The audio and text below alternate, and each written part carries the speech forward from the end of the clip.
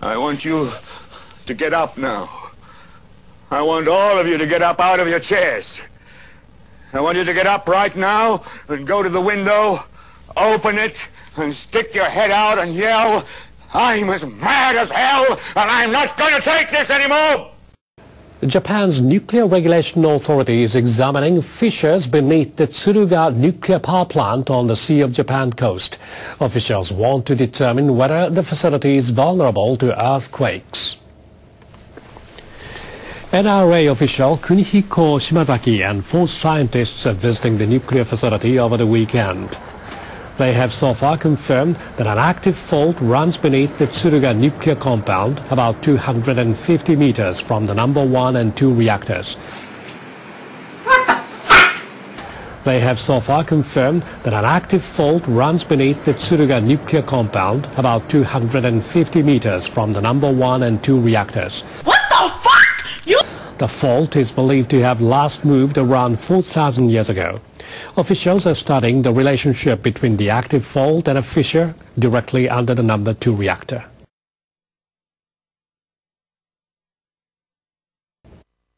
My impression is that the fault under the plant is very active. It is unusual for a nuclear plant to have such a fault running directly underneath it.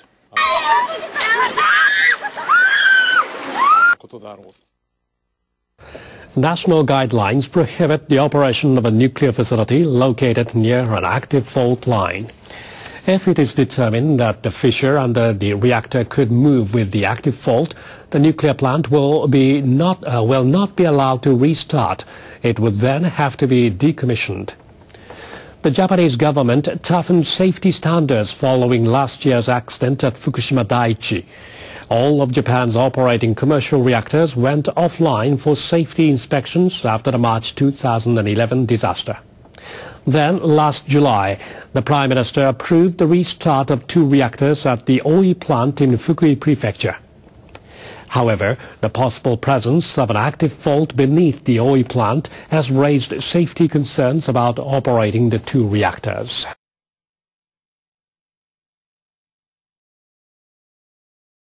They'll be calling you a radical. We have massive breaking news out of Fukushima, which I think is the most devastating, biggest news since the day it happened. As reported by the Examiner, which I give incredible credibility to, Fukushima themselves, TEPCO themselves, in their releases today, admit a massive dump of plutonium into the Pacific. And you're going to sit there and say, oh, so what? Oh, really? So what? Let me tell you something. I have 3 very serious whistleblowers who have been to me. I've plenty of these activists that have been on this from day one are like, Kevin, you have these studies, release them. I said, I don't have actual copies of the study. I have 2 whistleblowers from 2 major universities in the United States who have sent me their preliminary data months ago. And I said, what their preliminary data shows is such catastrophic news, I cannot report it. I do not want to be a yellow journalist. But on the other hand, I cannot be, as I've turned, black and yellow journalist. Black and yellow, the refusal to report. This report today says this: not the leaching into the Pacific. No. An intentional massive plutonium dump. A massive plutonium dump as they were lying. They're admitting now that they lied about the contamination into Japan. They're admitting that now. The UN themselves is begging them. There's a petition circulated by the UN to evacuate 300,000 children alone. We know factually, the data is out there factually, that 80% of the entire contamination of Fukushima, 20% was on the mainland in the area, 80% was pushed into the Pacific Ocean. We know this factually. Okay, do the math on what they've reported today. Why is this so big? I'll tell you why it's so big. Because this isn't season 137 or 130, which is catastrophic, which we know has been detected. I think the 2 studies that I have, the whistleblowers coming to me, as I've ran this by several activists, Jan, Miss Milky the Clown, who I give incredible credibility to. as her and I have been on this from day one, as I gave these first reports for a reason. That first report, day one that morning, the first report I started going crazy about, they're dumping plutonium in the Pacific, they're dumping plutonium in the Pacific. Went crazy. This was before I got leukemia.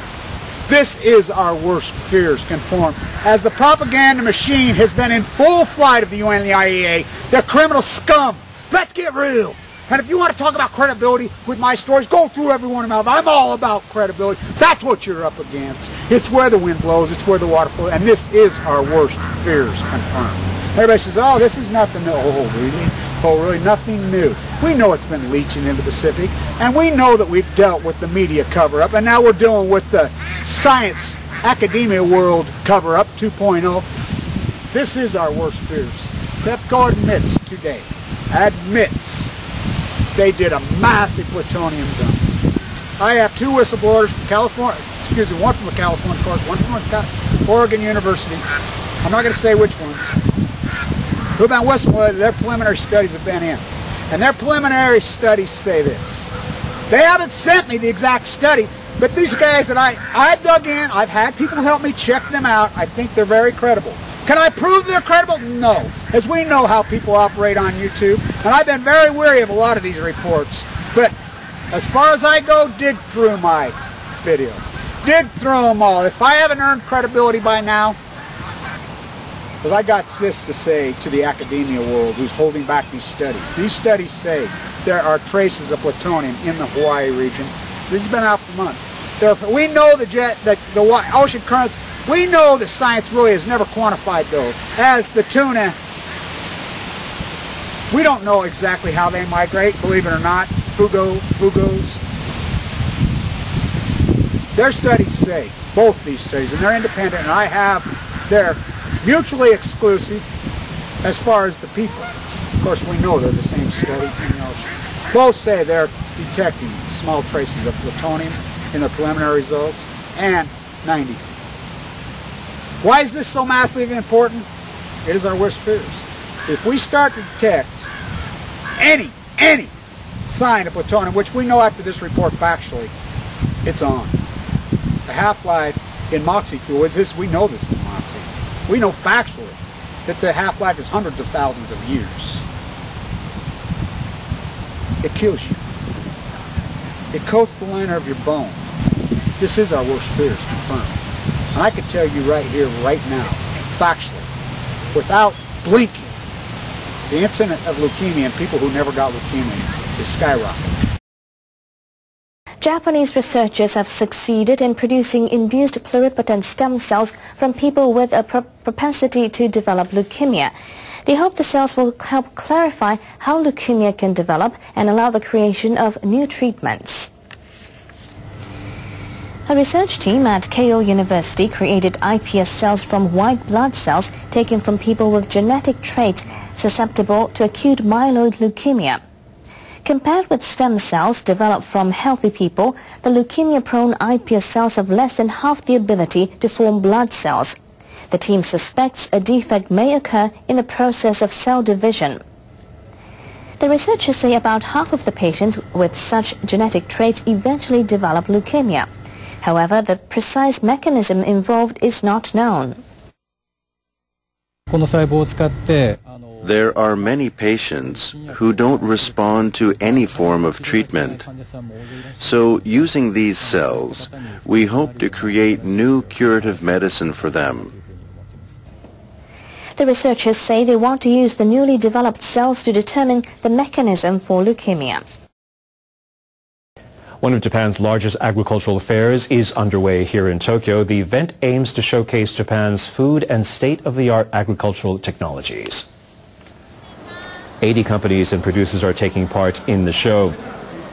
A round compact plant factory that can be used to grow vegetables on a large ship is being exhibited as part of the latest agricultural technologies. Also on display is a machine that paints colorful patterns on rice crackers using edible ink, as well as a machine that can print the best before date on the round surface of an egg. We want people to learn about Japanese cuisine, agriculture, and production technologies.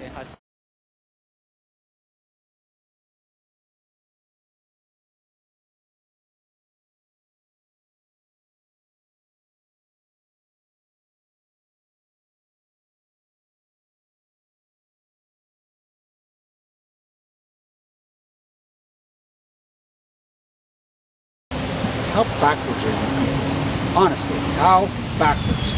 How misguided? How dogmatic? How postured? How groomed?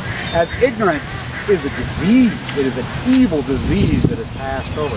As I've termed this young generation the post-ignorant generation, the post-ignorance generation, post-ignorance. Look what we're going to hand them. Because these dogmatic baby boomers and echo boomers are so stupid, so postured, groomed, so ignorant you can't even have a conversation with these morons. They'll have their child with autism, they'll have asthma, they'll die of cancer and take it to their grave with their dogmatic posture. And these are our worst fears confirmed. This report, and isn't it ironic, none of the media reported this. None of the media, there are no investigative reporters. It's a bunch of freelance. It's ironic, Jan, Miss Smokey the Clown, you know, Christine, all these different people. I'm not a scientist. I'm surely not a reporter. I guess I am now. The science world won't do anything for us. These academia fucks, they sit on their fucking asses in their fucking glass fucking houses and suck up their fucking money and do nothing. The media, fuck, they read off the same fucking teleprompter, they fucking do nothing. I take it back, they black and yellow journalism, which I can tell you right now, as future generations will mitigate. You're going to get the fuck sued out of you so fucking hard. CNN, ABC, NBC, CBS, Fox, Reuters, everyone, and your fucking universities are holding out, you're going to get the fuck sued out. Fuck you creepy motherfuckers. I'm fighting for my fucking life. You fuckers are accessory to fucking mass fucking murder. This is our worst fucking fears confirmed. Our worst fears confirmed. This is new. This is breaking. They admit a massive plutonium fucking bomb.